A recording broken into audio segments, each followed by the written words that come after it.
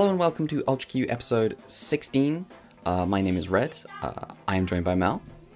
Fuji was robbed. Fuji was robbed. This would have made more sense if I had redone my Finland joke, but unfortunately someone's hard drive briefly failed. Speaking of, I'm also joined by Razan.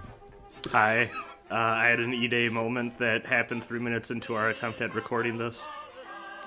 All is well. All is good.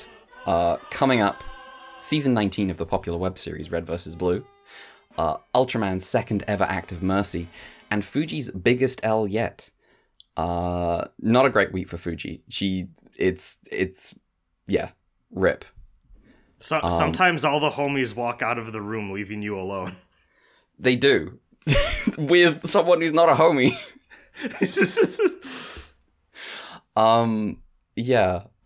Before we get into Ultraman, Eurovision happened last night. Britain are back where we belong, at the bottom of the table. It's where we deserve to be. And Sweden should not have won because their song was boring. Finland should have won because their song was fun and funny. And I love that guy's little dance that he does. It's fantastic. He's dressed like a fucking JoJo character. It's great. I am just gonna send you to what Eurovision Finland guy looks like. I think I saw it. I did not see it. The neon green jacket, right? Yes. Let me show you this guy.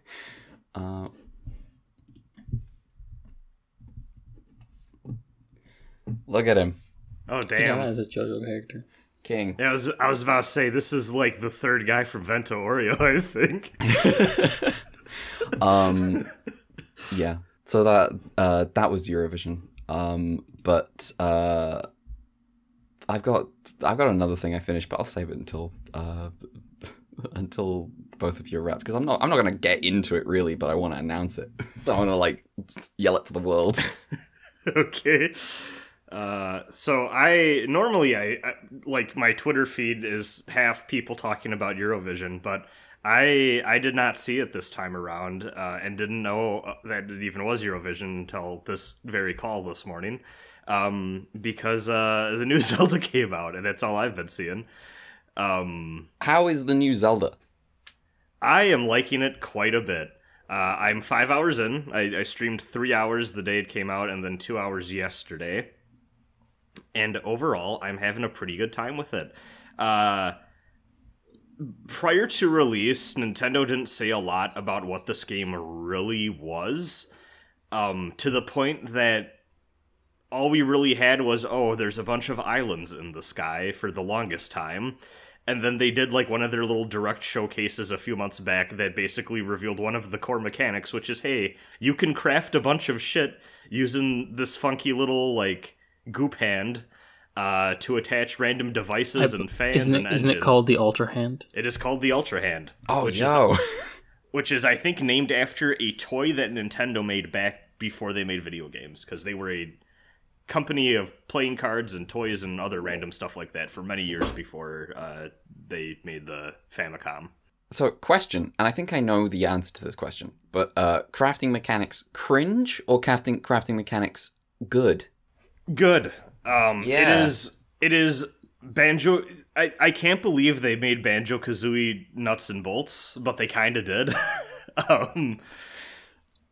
We're being like, oh, it's bad when we do it, but when Nintendo does it. I had a ton of fun. The moment it really clicked for me, and I need to make a hashtag YouTube short out of this one, I think, because this is what the algorithm demands of people now, is we all need to make little TikTok fucking videos to get any reach or for them to push our shit. There's this point in the starting island where the guy goes, hey, you're going to go around to 3 of these shrines located on the Sky Island, and once you do that, we're going to get you off the Sky Island and playing the actual video game. So you have this miniature sandbox area to learn the core mechanics and like kind of internalize the differences between this and Breath of the Wild. And I did it in what I assume is the reverse order. Like, I can't remember which direction I went, but if the game wants you to go clockwise, I went counterclockwise, which is honestly something I've really enjoyed about Breath of the Wild and this, is that they will absolutely tell you a vague direction for you to go. You do not have to do that, and honestly, sometimes it's more fun coming at things backwards. Case in point, I needed to get one last shrine. Now, I could have walked all the way back the way I had came, and then got it in, the quote-unquote normal direction to approach the shrine from. I did not want to do this. The one thing stopping me from getting from where I needed to go was that there is this massive lake that stretched basically from one... So, like, the starting island's kind of a donut. And from one part of the ring to the other is just this massive lake, and the wind was pushing one direction. And it was the opposite way from which I was approaching it. With the intention being like, hey, you make a raft on the one side, and then, you can kind of float on over to the other side, I'm assuming. But I was like, well, fuck, there's nothing over on my side of the lake to make a raft or anything like that. But I remembered that there was these... So, sometimes there are just these floating blocks that are around that you can just move with the Ultra Hand.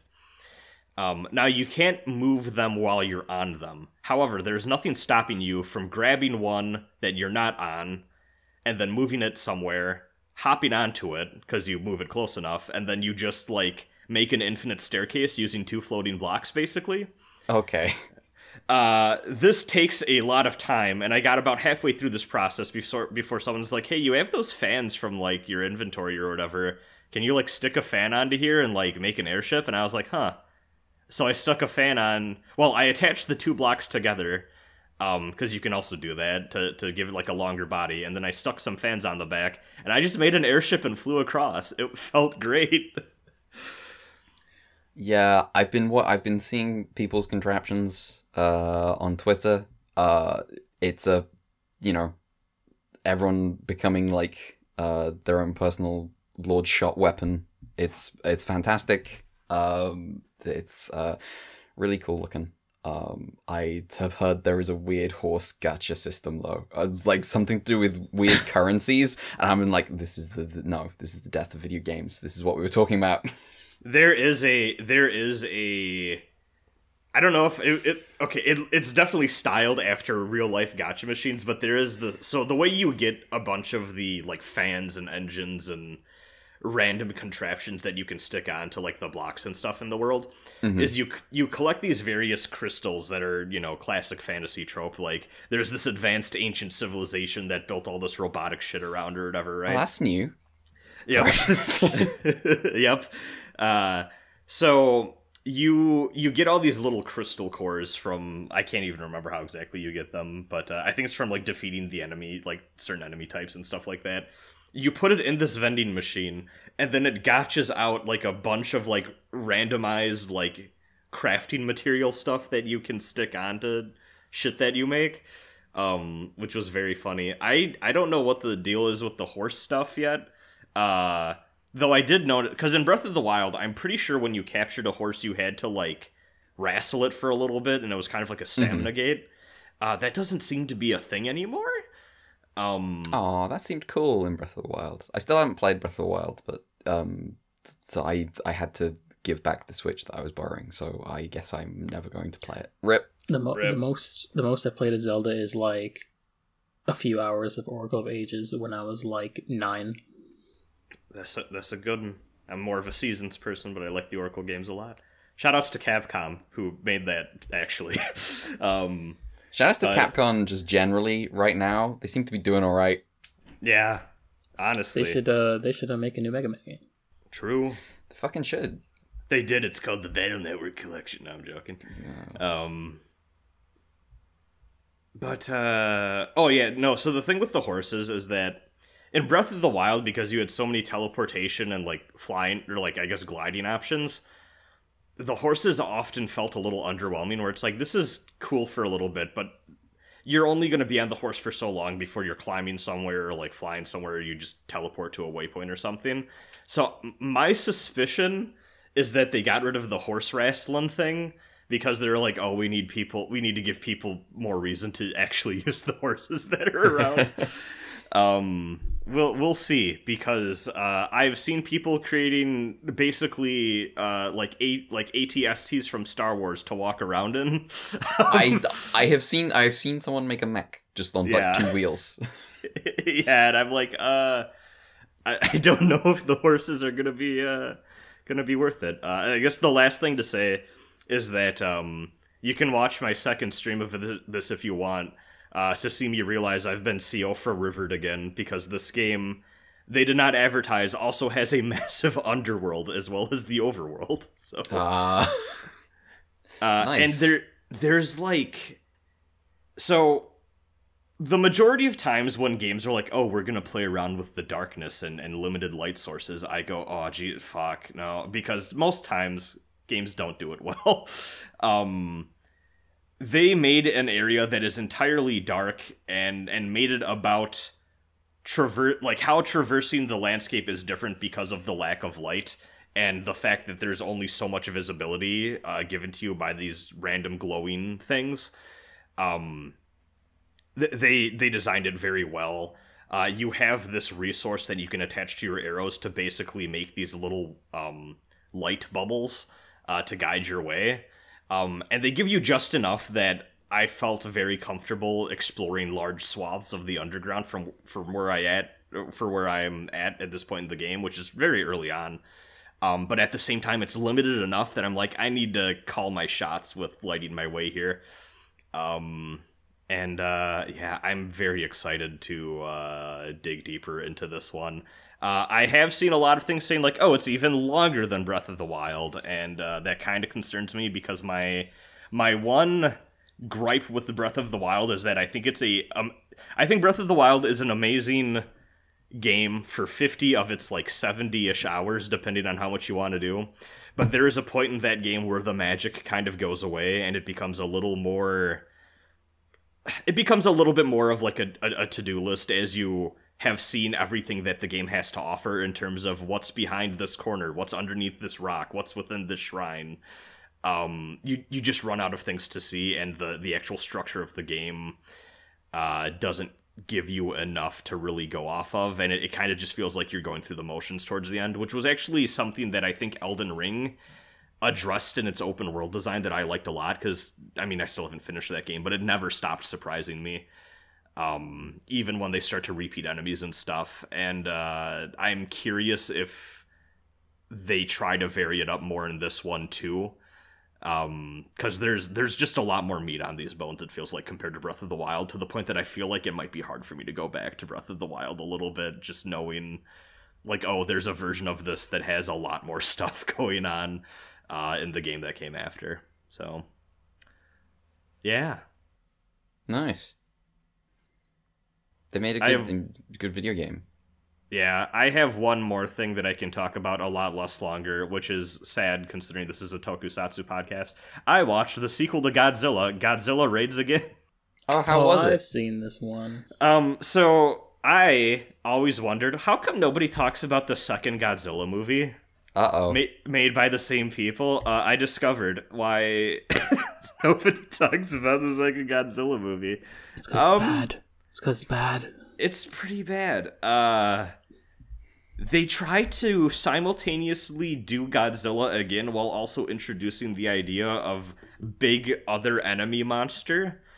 It feels like two movies slapped together. They try to do the same like love triangle human drama stuff again.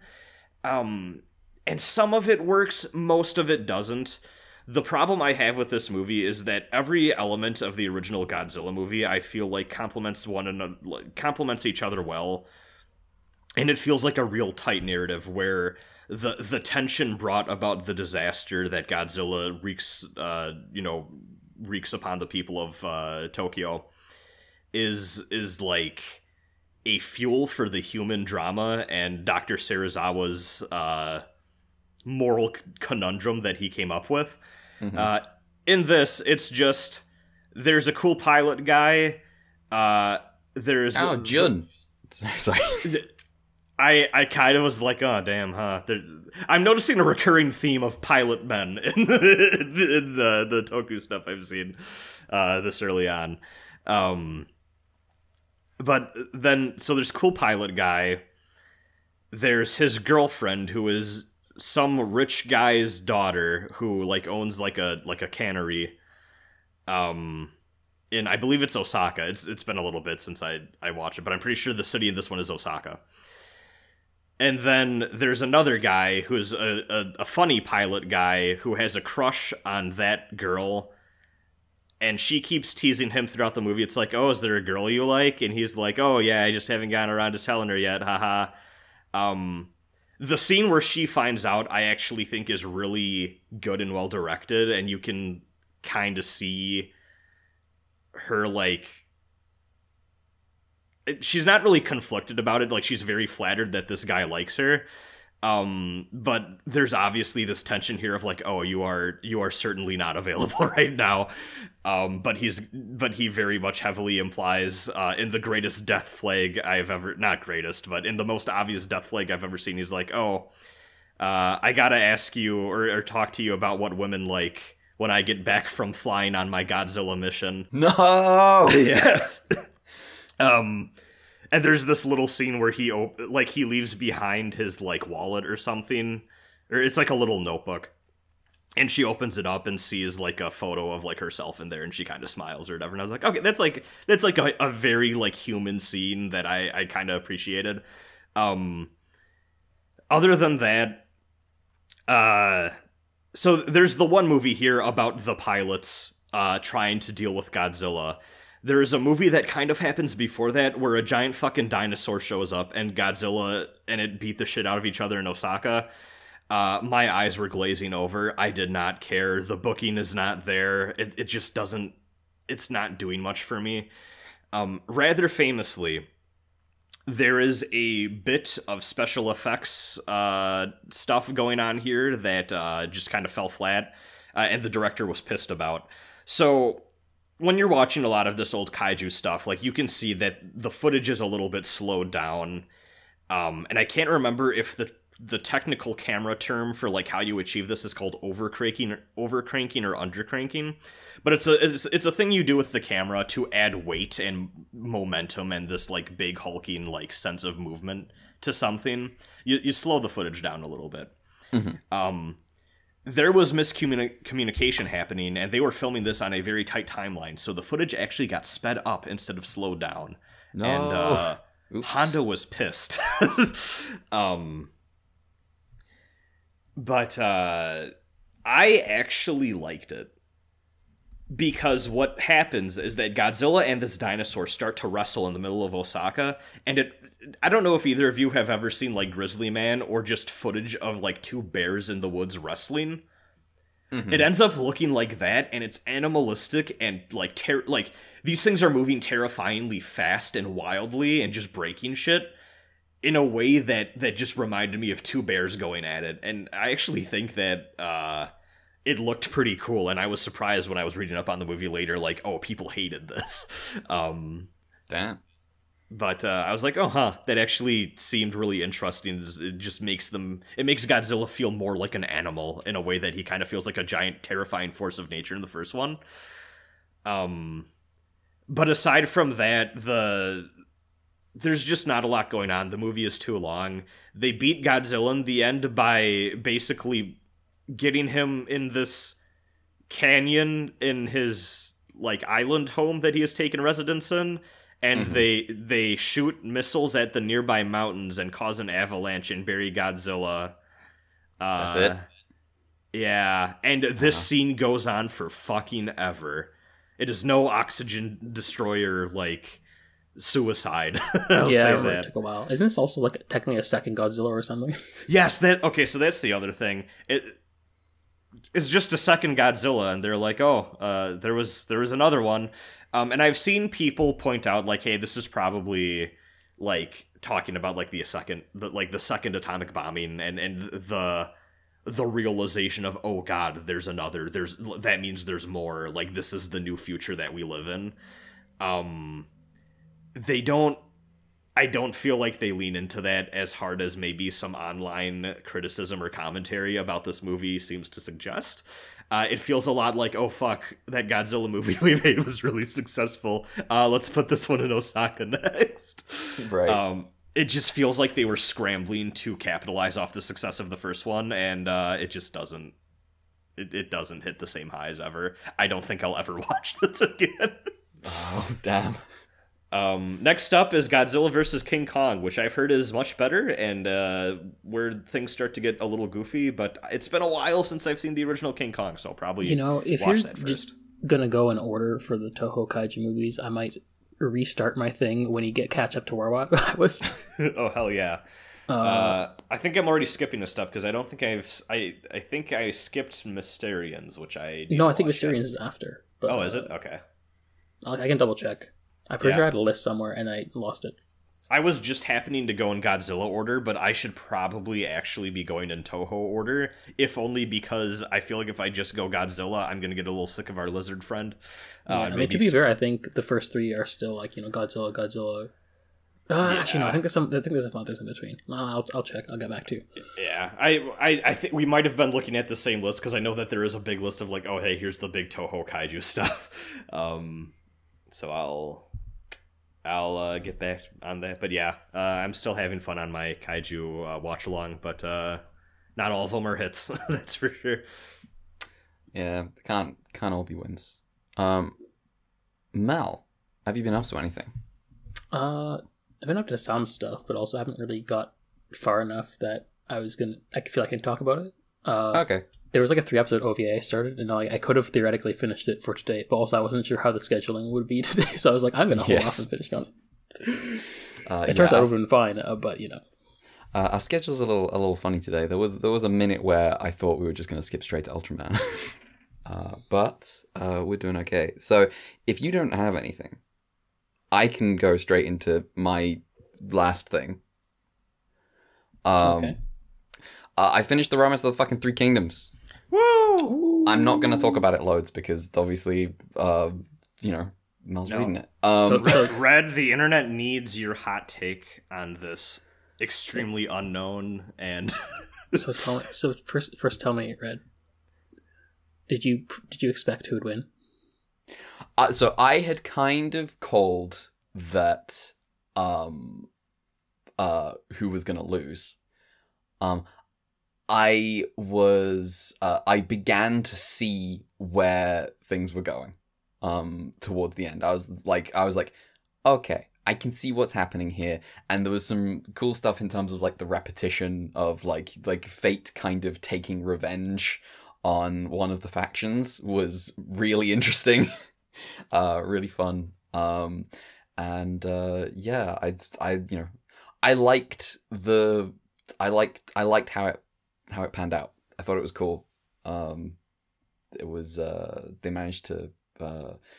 author managed to work history into a pretty decent narrative. Obviously doesn't line up with history 1-to-1 all the time. But yeah, I was a big fan. I think that book's really sick. It has just some of the coolest shit in the world in it. I think the ranking of the heroes of the age is just the coolest thing that has ever happened. Yeah, that was a good book. I don't know what to do with myself now. I have to read something else, but what do I fucking read next? I just read the Romance of the Three Kingdoms. Wait for me to finish Romance and then begin to read Water Margin. Fuck. Oh man, I have been looking at what would it? How long is Water Margin? Oh, about also interminably long. Yeah, okay. Apparently, there's also 3 different versions of different chapter lengths. Damn. Yeah. So the actual thing on my plate now is I watched 4 episodes of your boy Kongming. Yeah. Naturally. Because I gotta get more of your boy. It was really good. I was just watching episode 1, and it was just always, just constantly. I was just like, "Holy shit! This is the greatest thing ever." He's the man at the club owner turns out to be a huge Three Kingdoms stan, and I'm just imagining normal people watching the show go, that's funny. He hired someone just to talk about Three Kingdoms, and I'm watching this like, same, bro, absolutely. He is me. It's fantastic stuff. And there's an ongoing translation of the 90s Chinese adaptation. Yeah, that's the good one, apparently. Yeah, that's apparently the good one. I've got my eyes 2010 one is apparently goofier. The 2010 one does look goofier. I've seen how Cao Cao acts in that, and that's very funny.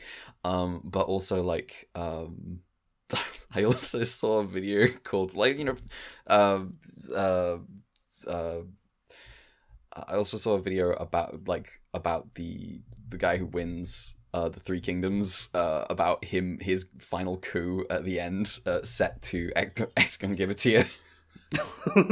I was like, yes, fantastic for the 2010 version. Yeah, I have to watch that 90s version at some point because the Twitter. How many episodes is it? It's like 90, 80 something. Yeah, it's like roughly one. Yeah. Yeah, I watched the first episode and it's pretty good, but then I was like, I'm gonna read the rest of the book first, and wait for the subs to finish. I have to watch it because the Twitter account for the translation group keeps retweeting my Three Kingdoms shit posts. I respect that. So yeah. There's a good. Didn't some guy from Shin Ultraman start retweeting our shit? What was up with that? I didn't look too closely at it, but that guy was also retweeting I think he was like an extra. I don't want to insult him and get it wrong, but I think he didn't have he wasn't like a named character in Shin Ultraman or something. But I saw and I saw he was an actor and had like a link to like his agency, and I was like, okay, hang on, what's happened here? Yeah, because I saw that guy too in my mentions, or I mean, just like it or whatever, and I was like, wait, who are you? There's a good video essay about Poston Select where he uses the Kongming show existing as like a jumping off point to just talk about why Kongming. And it's why Kongming. Yeah, why. just link him in the chat. It's a good video. Fantastic. Oh damn, cool.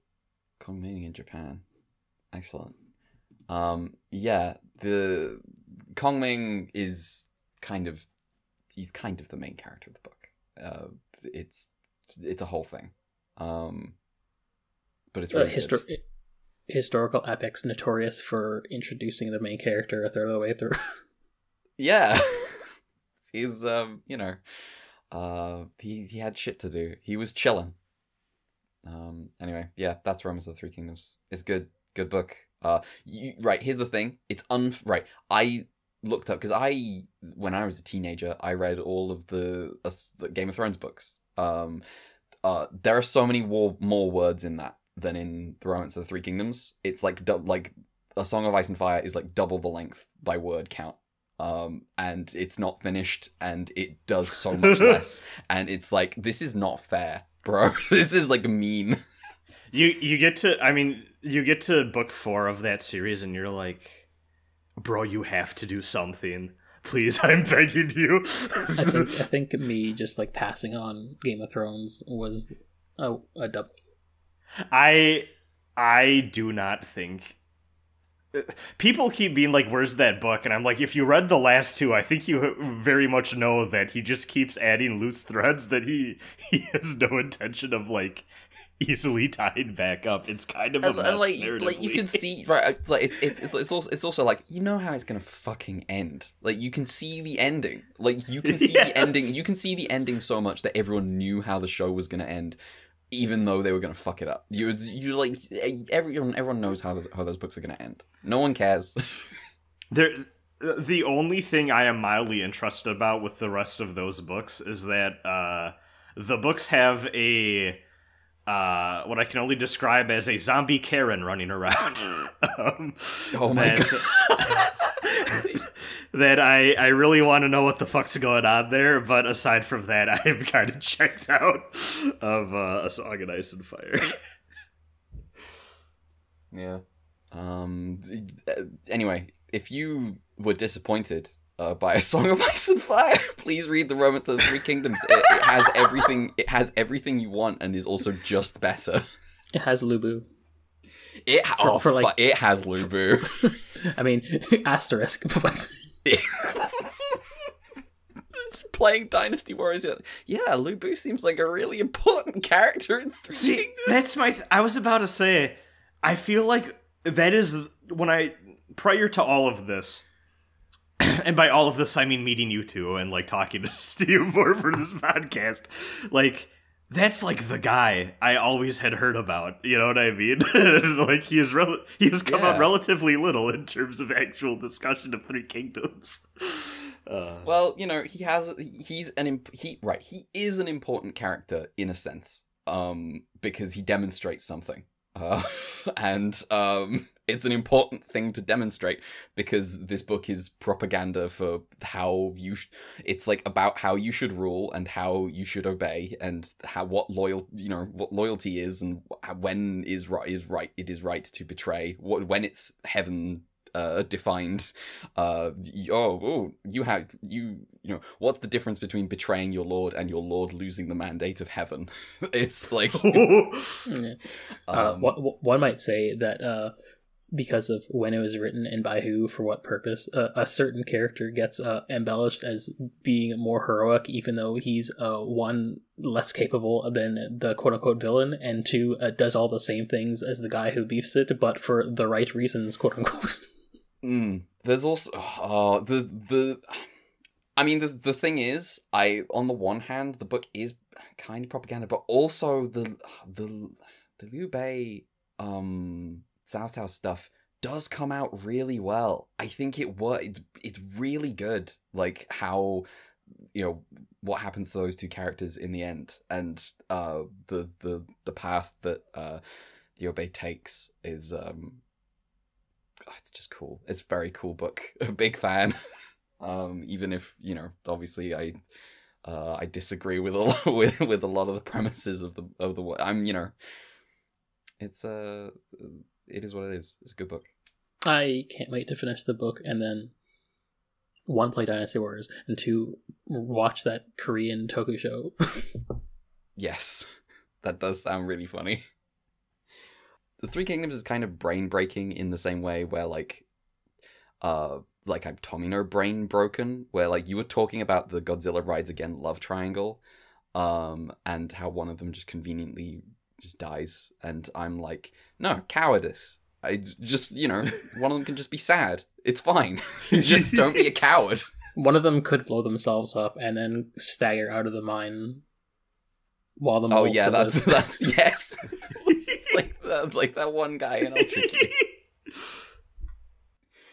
The fact he lived long enough, incredible. Ridiculous man.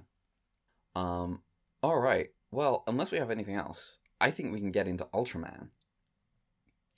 So let me tell you about episode 19 of Ultraman, Evil Repeated.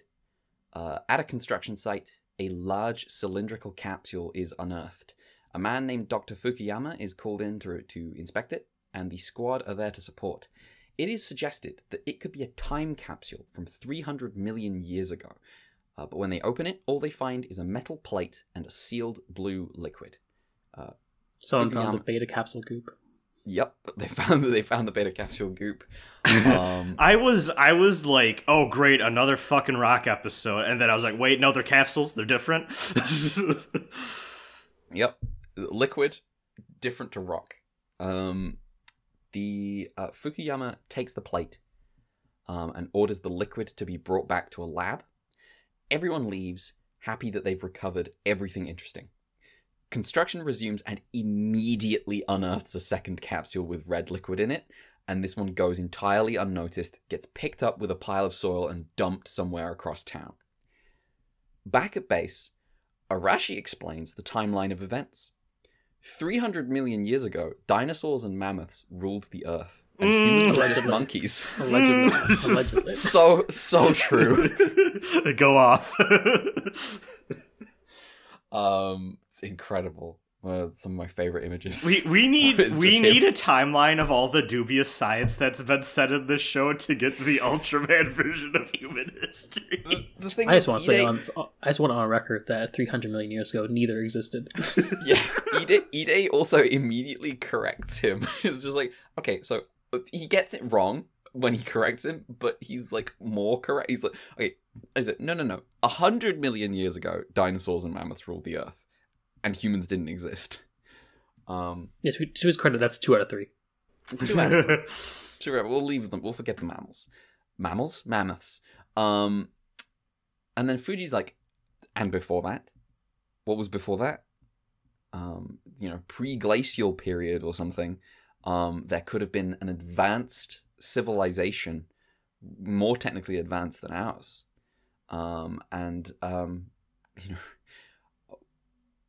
What if that's where the time capsules are from?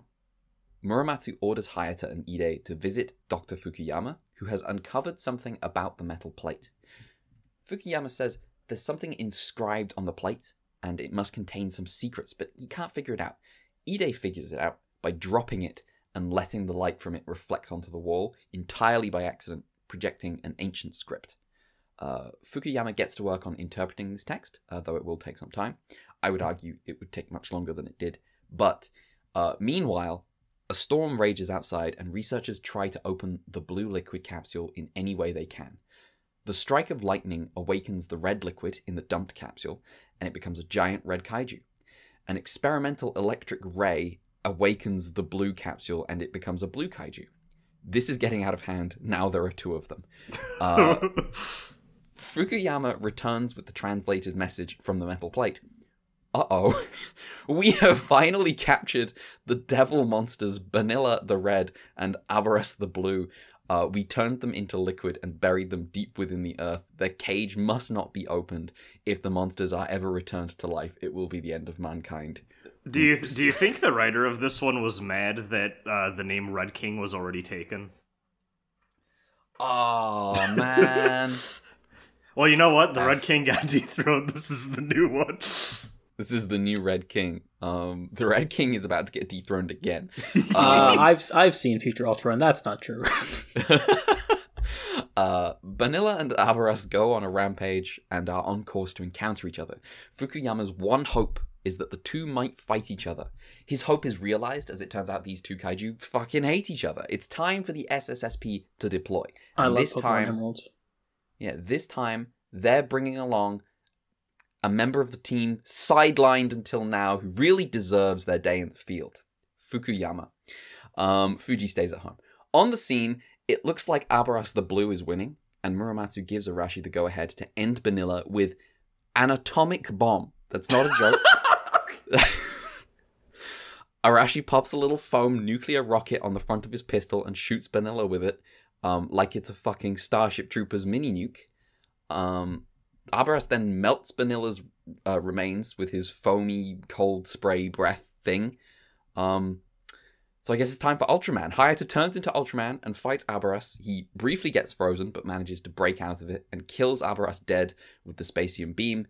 And then the episode literally just ends. He after multiple egregious shots of this monster shooting its breath and then Ultraman side hopping like the video game dodge. And then shooting the Spacium beam using, I think, the same footage like 3 times in a row. I was like, damn, this one's taking a minute.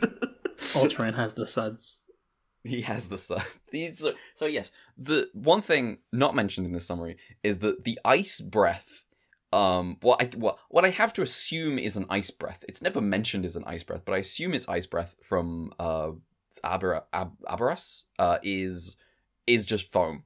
Is just like someone's picked up a fire extinguisher off the wall and just sprayed some foam, which is it's audacious enough that I'm like, go ahead, fantastic. Yeah.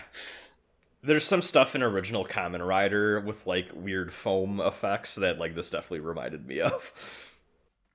Mm-hmm. But yeah, this episode kind of one of the more standard ones that we've had in a while. The main twist is 2 of them at the same time. Unfortunately, they Can't don't believe like they each gave other. the So fucking random professor a gun and not Fuji. Yeah, I have like 3 notes. Well, I guess working backwards. One, did y'all notice how fast this one ended? Where they're like, "Okay, we defeat the monster by like." Yeah. He's like, Ide's like, "Hey, Ultraman won," and then credits would roll if credits rolled at the end of the show, but they don't. So it's just episode just ends. Done. Everyone go home. We're done filming for the day. We've already spent too much money. Yeah, it's the Ultraman yen counter going up. Yeah. Yes. Yeah. The actual highlight of this episode is just the images of Darashi explaining that Mel posted, and I'm just like, this is the greatest thing I've ever seen in my life. It's just him standing next to a very skeptical looking Ide, just like very confidently saying humans were monkeys. True. The other notes I made about this episode is, one, I appreciate that both of the monsters had enough sportsmanship to agree that they were going to combat each other to death at the Olympic Stadium. You'll love to see it. And then my last note is that that red one, like, I feel like didn't look as good as a lot of the other monster suits we've seen, in part because I don't think they could get the long neck to sit right. It's like kind of like crumpling and like falling, like it can't like outstretch all the way it needs to. I think it like the top of the head was too heavy, and I noticed like, oh geez, like even though the budget's here, sometimes you just can't make the suit look the way you necessarily want it to. Yeah. As they were at the Olympic Stadium, they really should have done more than fight. They should have done like javelin, discus. That would have made for a good episode, maybe. But yeah, as it stands, this one kind of unremarkable, save for just Fuji taking more L's. Yeah. It won't be the last time. This was another Nonagase episode, which coming off of Brother from Another Planet, which was also him. It's like, damn, that's this one's just like, yeah, it's okay, I guess. Yeah, you did better with Brother from Another Planet. Yeah. Still my favorite episode title in Ultraman so far. Yeah. Do we have... So here's the thing. Because it's a little light, we haven't talked very long, but I'm already like, do we have anything else to say about Evil Repeated? No. I will say, Wikipedia says that... Though not Wikipedia. The wiki says that Demons Rise Again is the episode title, which is cooler, I think. That is cooler. That is cooler. My title makes me feel like it's like Evil Repeated. I was like, oh, like the red and blue stones, you're bringing it back, but now it's red and blue liquid. Evil Repeated sounds like it could be a Coheed song. That's my stance. Yeah, I'm just, this week, I'm without my Blu-ray disc, so I'm using the red method. Yes. The red method is perfectly fine, officer. Please get out of my house. Okay. Well, if we don't have anything else to say about episode 19, we can get on to episode 20, which has more happening, but I wrote a shorter summary because a lot of the stuff that's happening is just action. So episode 20 of Ultraman, the dreaded Route 87. It's the beginning of I Saw a Bird all over again, as a night guard tries to calm down a bunch of captive animals at a park that are extremely agitated.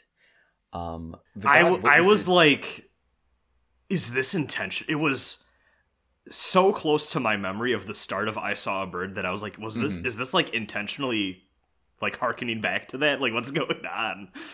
Yeah, part of me has to, like, because the kaiju here is like a bird dinosaur kaiju, I kind of have to assume, yeah, probably, maybe, I don't know. But anyway, the guard witnesses the top of the nearby mountain illuminate with flashes of light. The next day, the SSP are here to investigate, and we get the best shot of Ultraman, which is 3 of the squad in a row riding the little individual ski lift type of thing up the mountain in their uniforms. That was amazing. The squad struggles to figure out what the deal is with this one, and Arashi wonders if maybe the guards just saw the full moon reflected in the mountain dew. Back at base, an entirely new kid interrupts Fuji and tells her Hidora will attack again. Fuji is like, who is Hidora? Also, who are you? The kid leaves, and Ide enters right after. Fuji asks Ide if he knows who the kid is, and Ide responds, what kid? He calls security, and they apparently don't know anything about this kid. Strange. Fuji I have a relates this story. question. Go ahead. How did your sub spell this monster's name? Hidorah. Okay, on the Blu-ray, they just call it Hydra, like the Greek creature. And I was like, that's not a Hydra. I do not think it's Hydra. Yeah, that's not Hydra. I was expecting something a lot different from the, like, because they're like featuring the monster Hydra at the start, and I was like, oh. And I was like, that is a bird. Damn. I don't want to cast aspersions on the Blu-ray because, nice of them to have a Blu-ray out of this. But I think that's a mistake. Listen, there's a show we may cover in the future that may have notoriously bad subs on the official Blu-ray. Oh well. Look forward to that in like 3 years. Yeah.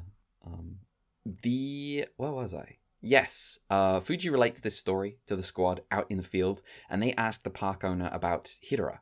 He's confident that Hidora won't attack because Hidora is a stone statue in the park, based on a design sent in by a kid named Akira.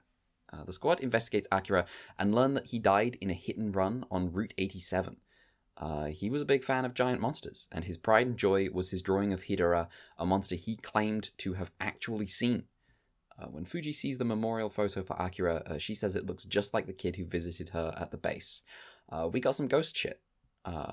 Going broad here because what unfolds is a lot of just kaiju wrecking shit. Hidora awakens from the top of the mountain and flies for Route 87, where it starts destroying any passing vehicle. Hayata is injured and left in the care of a field hospital, where he sneaks into a bush and hits the Ultraman button. He fights Hidora, but at the last moment, just before firing the Spacian beam, Fuji, and only Fuji, sees the ghost of Akira riding Hidora, and she yells that Ultraman should spare Hidora. He does. Momentous occasion. Back at the park, the squad look at the Hidora statue and speculate that Akira's will may have transferred to Hidora, and Hidora's like a spirit that avenges kids who die in car accidents. Everyone wonders why only Fuji could see the ghost, and she jokingly says maybe it's because she has a childlike personality. Everyone laughs. Also, the criminal, the person who hit the kid, very conveniently hand-turned himself in and has been arrested. And now the kaiju problem is solved. The kaiju problem is solved. We do not have to fight it. The end. It's a real just like, we gotta wrap this. Yep. At the end there. What if the monster was weak to salt water energy? What if? Maybe. You never know. One day those aliens are gonna come back and I'm gonna pop. I like the ghost shit. Same. I thought it was good. We finally get Ultraman just sparing a kaiju. Like this is the second time kind of, but he still kept fighting the first one, which was the weird rock that turned into a giant monster. The rascal. Yeah, the rascal. The rascal from space. But yeah, this time refrains from firing the Spacian beam again and just lets the kaiju go, which is like mercy to the point of like, is that not going to keep killing people? Yeah. It was, I liked this episode a fair bit. I do like that, yeah, we finally got okay, this one is just allowed to exist alongside us in the world. I really liked the ghost shit. I honestly, I just got like a lot of Ultra Q vibes from this episode. We talked a little bit about the beginning at the zoo, but Yeah, then I was thinking. also like the ghost child riding the monster at the end made me think of fucking I Saw a Turtle. God, right? Yes. Yeah, I was thinking this episode the same as like it is an Ultra Q ass episode. Yeah, I appreciate how too I took note of the first that first scene with that ghost kid, like felt like a ghost story in a way that I feel like you would get out of like a real person. Like, you know what I mean? Like, you know when you're talking with friends or whatever, and like it's just like, oh, do you have any ghost stories? And if someone does, like, it's almost always something that's like slightly creepy but also slightly mundane like that, where it's like, well, there was a kid who could have easily just been no one spotted the kid. Yes, exactly. But then like, oh, but someone was walking in and didn't even see him and wasn't on any of the camera. Like, yeah, I thought that was fun. The slow realization, like, oh, this kid who won this contest actually dead. Pretty good. I know I referenced this in the group chat, but this one was weird for me because it subject matter wise rubbed up against a real family tragedy I'm still grieving from last November. So that was a little like, okay, for me at 1:30 in the morning today. But I overall though I do like the episode quite a bit. I think it's pretty strong. Something I know this might be jumping the gun going a little bit too early, but it just stood out to me. So I think this is the last of the new director roundup for Ultraman. Flipping through this little booklet thing that came with the... Oh, actually, no, there's a name here I don't recognize, so maybe second to last. But this was directed by Yuzo Higuchi, who has maybe the least information out there of any of the directors I've looked up. Okay. He is primarily known for his work on Ultraman. He's mostly a producer, though, too, it sounds like. The thing I found is that he primarily was involved because he was friends with Tsuburaya, or at least acquaintances with Tsuburaya, and he was originally meant to just do production-type stuff, but then at some point got involved as a director because they needed people. So that's why he directed a handful of Ultraman episodes, and then also, too, worked with fellow Ultraman director Iijima on a, I think it was like a historical drama that they were both really excited about, but then only lasted like 12 episodes and no one cared about, and they're like, oh, okay, well, guess we're not doing anything with that anymore. But I wanted to point out, like, on his, like, very scant Japanese Wikipedia page, there's like a quote from an assistant director that was like, yeah, he's a good director, but there's not much individuality or style to anything he makes. And I was like, I disagree. Like, I feel like there's definitely like a very strong like style to this episode, and also the next one that we're going to see is by this guy too, that stands out from other stuff. I don't know. That comment took me aback. At the very least, if I as a creative person had a Wikipedia page and that was one of the like 300 words written about it, I'd be a little pissed off. I'd be like, bro, what the fuck is this? Yeah. Oh yeah, he's all right. Shut the fuck up.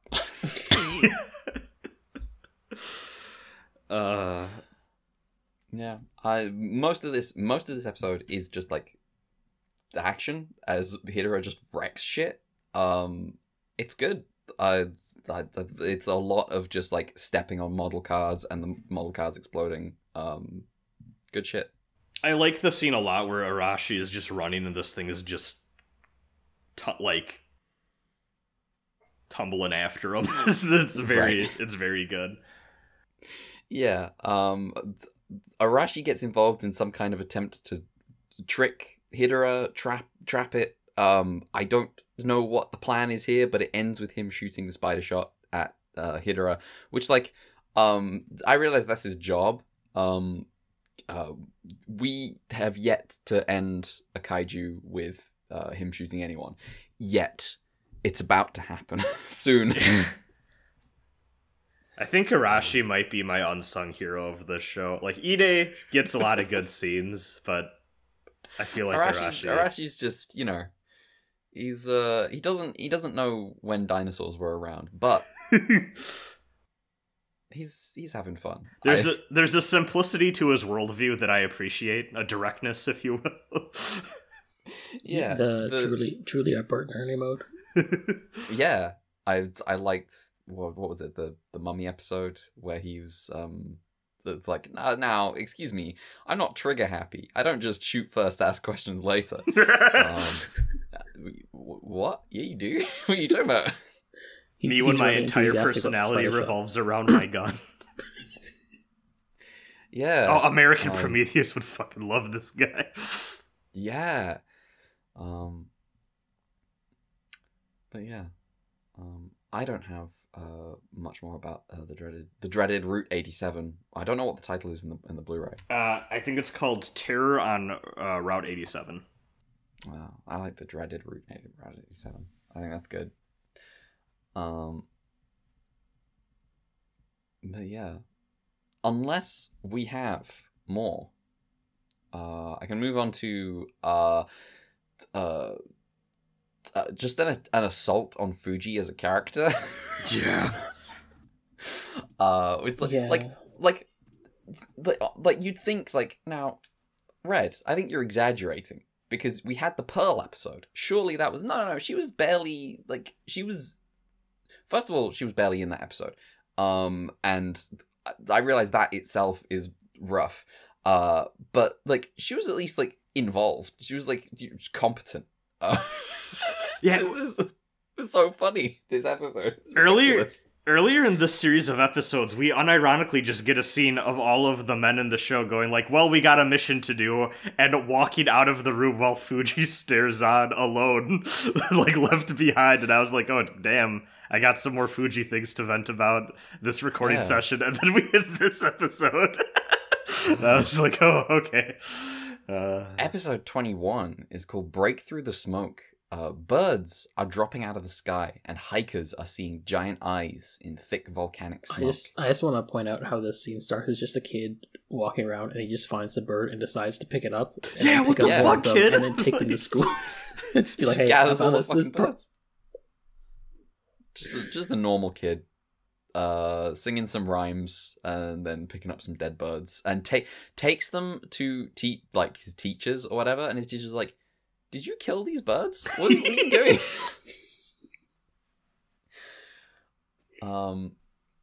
The SSSP are not interested. Ide thinks it seems too normal, and Arashi says investigating it is a job fit only for women and children. And Fuji's like, okay, can I go then? And Murumasu's like, she's got you there, bro. Lamau. And lets her take the second squad jet out, which I finally figured out is called the Mini VTOL. It's not that mini. It's about the same size. I was like, what? That's a weird name for it. Hoshino sneaks on board the Mini VTOL because he too is bored and wants to do something, and tells Fuji to her face that he thinks she's a pushover, and she's like, yeah, fair enough. Fuji and Hoshino land the Mini VTOL near the crater of the volcano. After a brief conversation with a guy in a bow tie who is this guy? What does he do? He's like runs the hotel, and he's also a misogynist. Yes.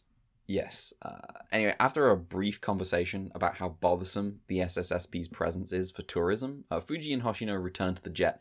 But before they can take off, they get caught in the poison gas, and oh no, they didn't close the fucking door, so they're passed out at the controls. With Fuji and Hoshino in need of rescue, the squad launches in the VTOL to investigate. Flying through clouds of gas, Hayata says the danger meter is off the charts, and I want to know what units you measure danger in. Is it Ichinotani's? Absolutely. Okay. They land and hike to the edge of the volcanic crater in gas masks, and they see Kemula, the kaiju causing all the problems. They shoot it, but we get to see Kemula launch its gas attack, which is pretty cool, to be fair. There's like these flashes of light in its mouth, and then the gas comes pouring out. The masks aren't going to cut it, so the squad has to retreat to the VTOL. They're about to leave when Ide says he's picking up a sound. It's the mini VTOL. It's Fuji and Hoshino. They call the mini VTOL, and it is categorically not Fuji and Hoshino. It's just Hoshino. Fuji is passed out in the pilot seat, and there she will remain for the rest of this mission. Kemula is bearing down on the mini VTOL, and Muramatsu runs Hoshino through the launch procedure. Hoshino takes off and sets it to autopilot, now to deal with Kemula. Kemula causes general destruction. The gas is affecting a nearby town, and the SDF learns the hard way that Kemula has a tail beam attack. Back at base, Ide is going Ichinotani mode, lab coat, glasses, my first chemistry set, the works, and he's concocting a medicine that will neutralize the gas. Hoshino thinks that's boring, and says Ide should instead invent something to attack the Shadow of the Colossus weak point on Kemula's back. And there's like the one. There's like the one Ultra episode that's like every kaiju has a weak point, so you should just use it. Yeah, this is Pegula all over again. If I ran it up against a terrifying monster, I would simply find its weakness and deal with it. Thank you, Ultra Q narrator. Your advice finally pulled through. And Ide thinks it's a great idea. He's like, oh, he's back. Yeah. The SSSP deploy to fight Kemula, and Hayata in the VTOL gets fucking blown up. Not crash landed. The VTOL fucking explodes. And mid-fall, he turns into Ultraman. Ide arrives on the scene with the mad bazooka, but he doesn't want to shoot. He might hit Ultraman. Hoshino shouts, Ultraman, we want to shoot it. And Ultraman wrestles Kemula into a position to get shot. Ide pulls the trigger and hits Kemula's weak spot. And then it crawls defeated into a crater and explodes. Victory. The squad visits Fuji in the hospital and are surprised to see Hayata there, as they thought he was injured or visiting Paris HQ, one or the other. They're so happy to see him, they almost forget that they were there to visit Fuji. The end. And by the end, I think you mean the cartoon circle closes in. Basically, yes. That's all, like a Looney Tunes episode. This last scene threw me for a loop because I was like, because Hayata is Ultraman and is always fine, I forgot that other characters would assume he was dead. And so I was like, when they were like, duh, they say, Hayata's in Paris, by the way. I was like, why are they saying this? Why is he in Paris? And he walks in and they're surprised to see him. And I'm like, oh, it's because it's a cover story. Is Paris there? They've gone to the farm. He's in Paris now.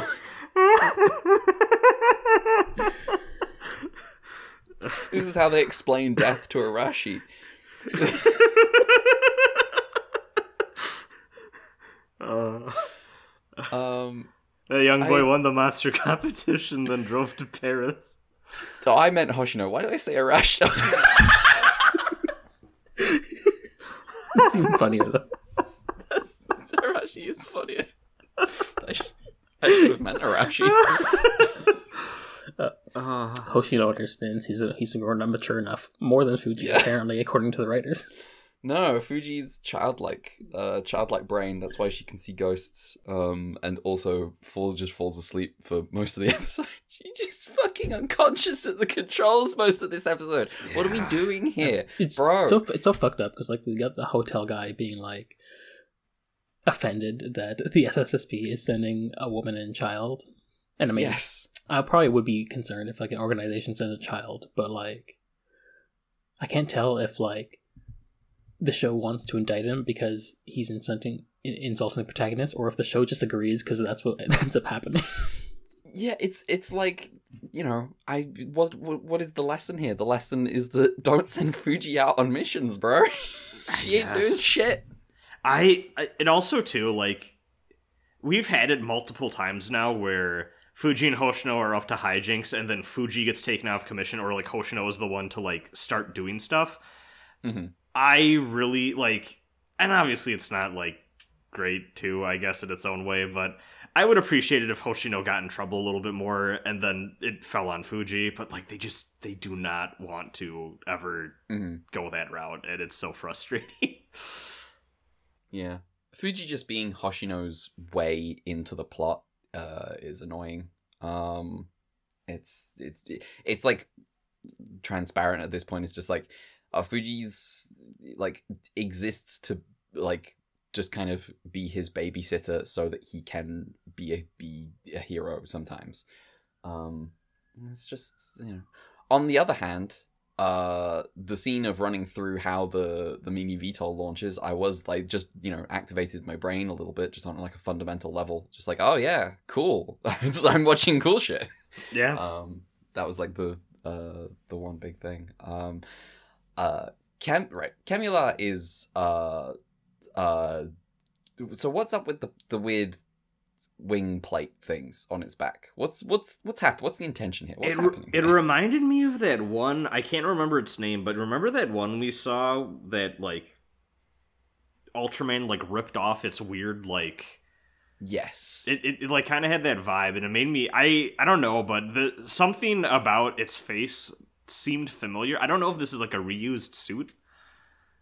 But I was like, like something about this. It could just be the fact it had like the flappy things that reminded me of that past monster. But I was wondering the whole time, like, oh, have I seen this before? Yeah. The actual, I mentioned it in the summary, but the actual effect on the gas coming out with like the weird crackling in its mouth and like the lights happening at the same time, it's kind of cool. That's about the most I can say about Kemula. I'm just like, yeah, sure. I think I feel like the names for these kaijus are just rearranging the same syllables in different combinations. Yeah, I mean, eventually you kind of run out of syllables. But yeah, it's Wait, wasn't Bemular the bird thing that Ultraman almost like? Yes, and it was also the kaiju in the first episode. Yes. Oh yes, this is Bemular. Yeah.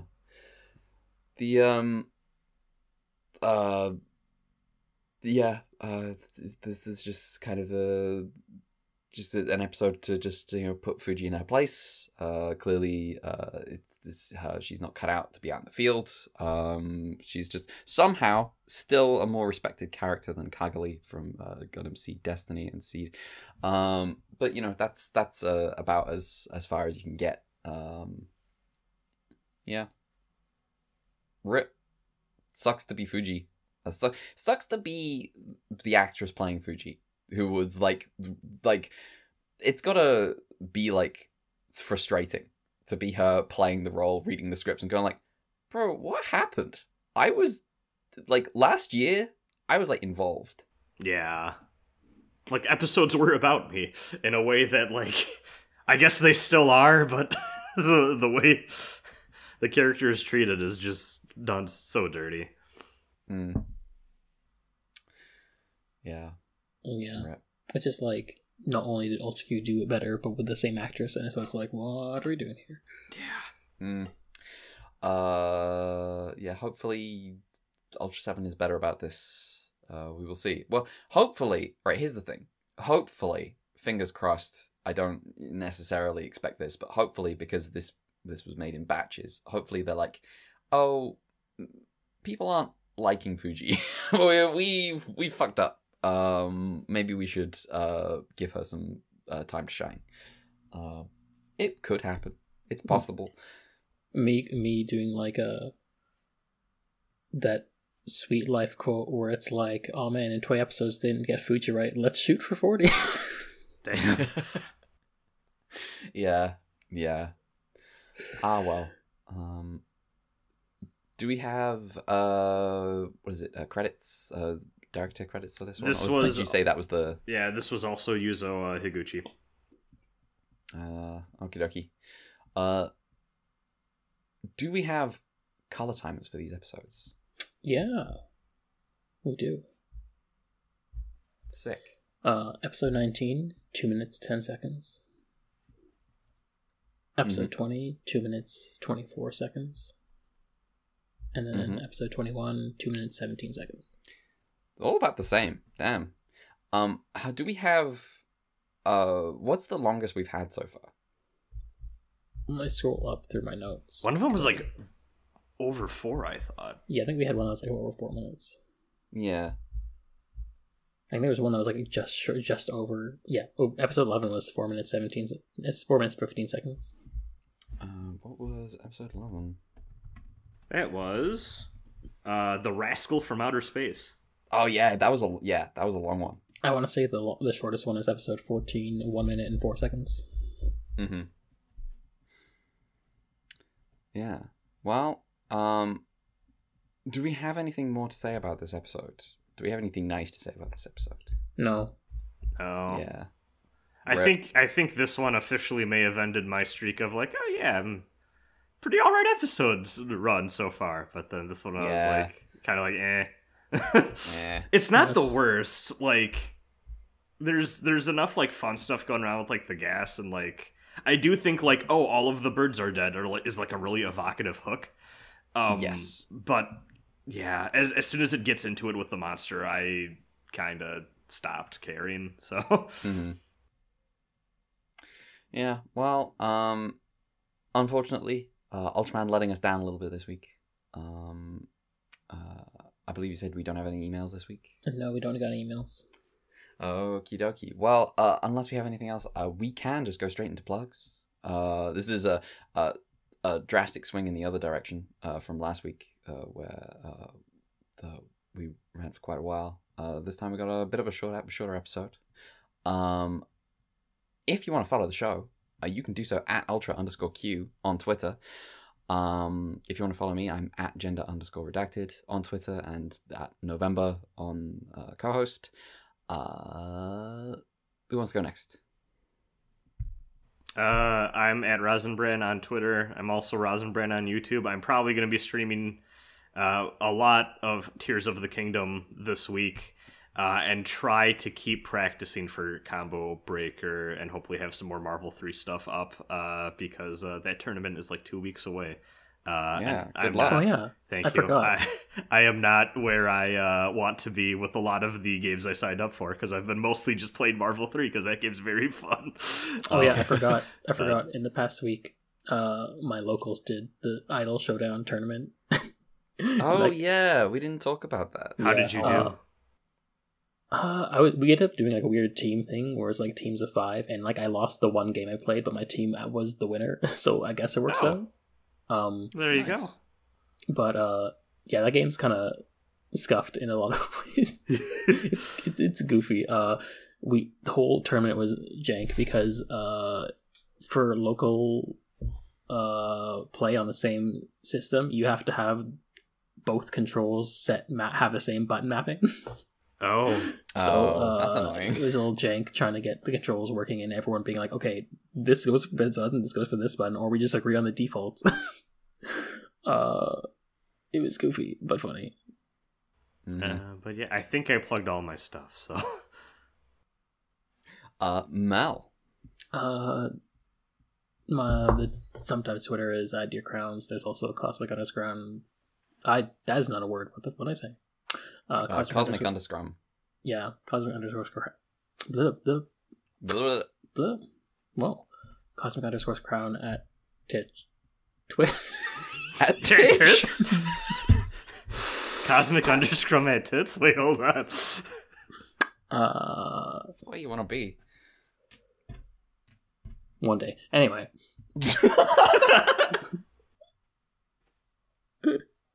I support you. Thanks. Cosmic_crown at Twitch.tv, I guess. I mean, I'm not a streamer. I'm not a big streamer or anything. I just, You stream sometimes. This is just fun to stream with the friends sometimes. Yeah, it's cozy. There's like 2 people who know me, and then like, a bunch of people I don't know who just never speak. Yeah. Normal social interactions. What is that email address? ultraqpod@gmail.com. Cool. Not going to butcher that. Well, Ultraman letting us down a little bit this week. Hopefully next week. I can't believe Fuji was let down like this on Mother's Day. True. On Mother's Day. Except she's not a mother, and women don't have to be. But also, no, she is a mother. She has Hoshino. Let's be honest. It's about what the show is. She has been forced. She's had this kid forced on her. It sucks. Shout outs to all the moms out there listening to this podcast, of which I'm sure there are many. There might be a couple. Well, hopefully, next week, we'll do better by Ultraman. We are watching episodes. What episodes are we? I've 22 to 24. That's the one. Episode 22, 23, and 24. Entering the 4th disc, except I'm not, because my disc isn't here anyway. Yeah. Entering the different file folder. I don't know. Anyway. We're over half hour. Yeah. Well, we'll see you next time. Bye-bye. Bye. See ya.